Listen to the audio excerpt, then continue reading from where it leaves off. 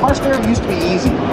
Okay? You used to be able to take a regular car, put a dash kit in it, put a radio in it, and you can make money.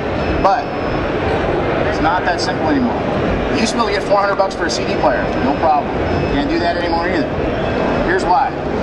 If you get this car in your shop, what are you going to do with it? You can't put a radio in that car. It's built into the dash, and there's a lot more cars that are coming out with built-in factory OEM radios that are difficult to replace. Not only are they difficult to replace, but people don't want to replace them. They have Bluetooth built in, they have sound tuning, they have good speakers. Okay, it doesn't really make sense. So what you're going to see is it's going to get worse before it gets better, because if you look at my little chart here, you can tell that more and more cars are coming with built-in OEM radios that are difficult or impossible to replace. So that's no problem. Okay, what we did is we built the PXE-H650, which is designed to use a factory radio and allow you to build a sound system behind it.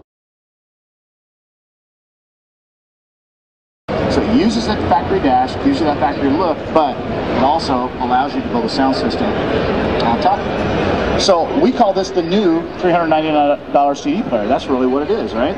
This allows you to get into any car that you want to get into. No matter if you're going to replace the radio or not, the PXE is a solution.